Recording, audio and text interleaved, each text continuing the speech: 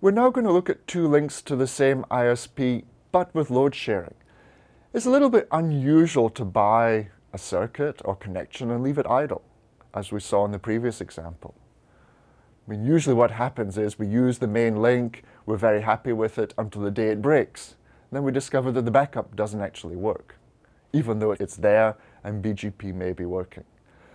So end sites tend to buy maybe two equal capacity circuits and balance traffic over those two links. Much more common. So let's have a look at the diagram. The link from router A to C is one link, the one from B to D is the second link. Again, we're using AS100 for the upstream provider and AS65534, the private AS for the customer end site. And router E, again, is removing the private AS and any customer sub-prefixes from what AS100 is announcing to the internet. So how would we configure this? Well, as before, we announced the /19 aggregate on each link. And in fact, as we work through this series, you'll find that's a common theme. We always announce the aggregate on all external links. It's one of the industry best practices. It's the expectation from the regional registries when they delegate address space to an end user or end site. What we're going to do now, though, is take this /19 that we're announcing and divide it into two. So we're going to announce two /20s as well, one on each link. So the first /20 will go on the first link, the second /20 will go on the second link. And what will happen here is incoming traffic for the first /20 will use the first link, and incoming traffic for the second /20 will use the second link. Now, this is just where we start. Please don't think that right now this will give you perfect load balancing. It's unlikely it will. End user traffic throughout the day and the evening can be quite variable. But it's a place where we start. We divide it into two, see what happens. And what we end up doing as we work through this is varying this split until we get the perfect load sharing that we are after. It might be that we have to take one of the 20s and divide into two 21s. 121 on one link, 121 on the other, and so on. We accept the default route from the upstream provider as before. We're not going to do anything special here. Nearest exit is good enough for now. We're going to the same upstream provider, and as with most end sites, the vast majority of the traffic will be incoming as the end users will be consumers and downloaders. Let's look at the configuration.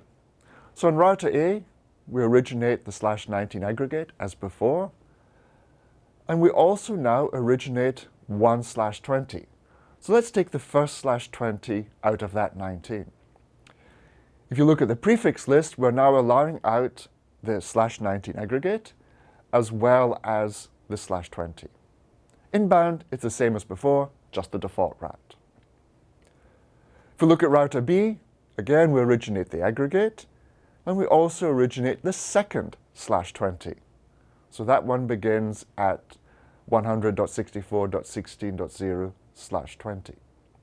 The prefix list contains the 19 and the 20, and that is what gets announced to the upstream provider.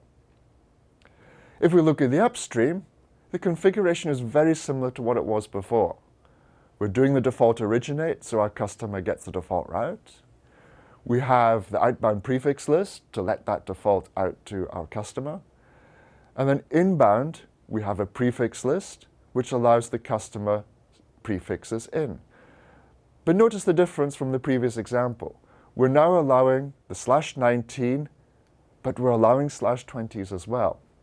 We're not saying which of the two /20s out of that aggregate, but we just allow either or. This is more flexible for the upstream provider because if the end user decides to swap around the /20s they're announcing on the link, the upstream provider doesn't have to make any changes. So this scales much better. Router D configuration is exactly the same. If we go to router E, which is AS100's links to their upstream provider, we strip out the private AS because, as before, we don't announce private ASs to the internet. And we have an outbound filter that only allows the /19 aggregate out. There is no need for the global internet to see the 2/20s that the end site is announcing to AS100 for traffic engineering. This is local traffic engineering information, and it's not useful or helpful for the global internet to see it. What about the default route for outbound traffic? Well, we can originate the default route in the IGP on the border routers and rely on the IGP metrics for nearest exit. BGP will just have one best path, which means that all traffic from the network will just go one way. What we want to try and do is maybe balance the outbound traffic a little bit better on the two outbound links to the upstream provider. So what we do is we simply originate the default route into our chosen IGP. The slide shows an example of how to do it in Cisco IOS using OSPF and using IS. We'll look at this in a little bit more detail later on. So again, note the load sharing configuration is only on the two customer routers. The upstream ISP simply has to remove customer prefixes from external announcements and remove the private AS from the external announcements as well. As we'll see later on, we could use BGP communities. And in fact, these days, in more developed networks, network operators prefer the use of BGP communities for this type of traffic engineering.